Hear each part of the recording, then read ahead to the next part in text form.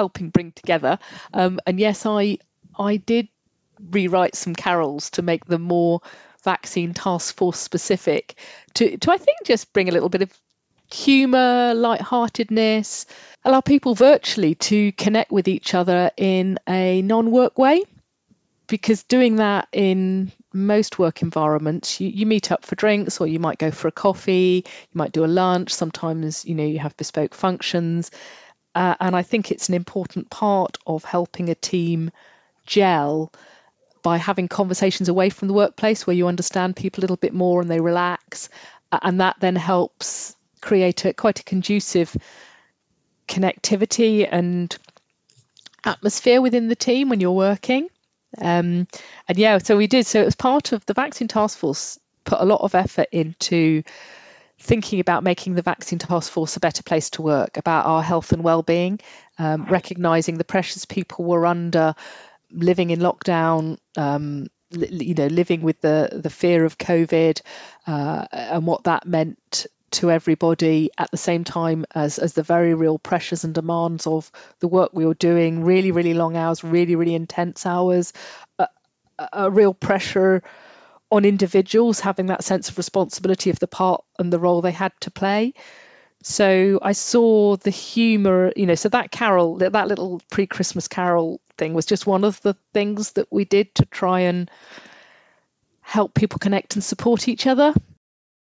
It's really easy to overlook those little gestures of kindness and camaraderie, but I think creating an environment where they can happen is as much a part of leadership as big picture strategy and organisation. Many people at top levels of government, pharmaceuticals and other industries that we dealt with were, however effective, a slightly more traditional picture of leadership in terms of demographics. But on reflection, certainly when I was leading on the NHS side of the design and planning and with governments, I realised actually it was 4 women across the VTF, with Ruth and Jo in Public Health England and Emma in Department of Health. Being surrounded by really clever, assertive women meant that we really built trust very quickly and communicated so effectively. Would that have been different if there'd been a more diverse mix in the picture? I genuinely don't know. But it was a really positive experience working with such dynamic women, and everyone really did put their egos aside. We just worked so collaboratively together, and I felt complete trust from the outset. I felt we really had each other's backs, especially when we were presenting in ministerial meetings. It was mutually supportive. If we were facing a challenge, we could raise it and try to problem solve together, even if it was irrelevant to the rest of the group. It was a really genuinely special experience. Looking back, you're right, Tessa. We had a really special combination of people who worked brilliantly together in leadership and across the task force. I think when we talk about leadership, what we're often really talking about when it comes down to it is building trust. Here's Ollie on trust as a key factor in delivering as quickly and seamlessly as possible when you're juggling 10 different stakeholders and have little time to lose. I think the whole vaccines and vaccination program only really worked because of those trusted relationships that built up between those different organisations and the way those different organisations worked at all different levels.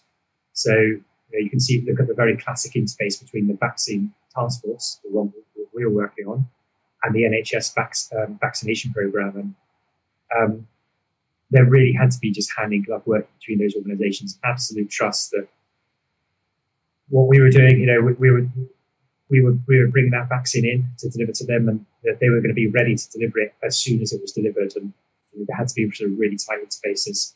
So for me, that is a really sort of key lesson, and it's something that we developed through there, and I think hopefully other government programs will take forward. I certainly hope so. At times of crisis, we learn a lot about ourselves, what works and what doesn't. And there are so many lessons I think we can explore about why this vaccine task force was ultimately a success. Thanks for listening, and goodbye for now. We look forward to sharing the next episode of The Gift of the Jab with you soon.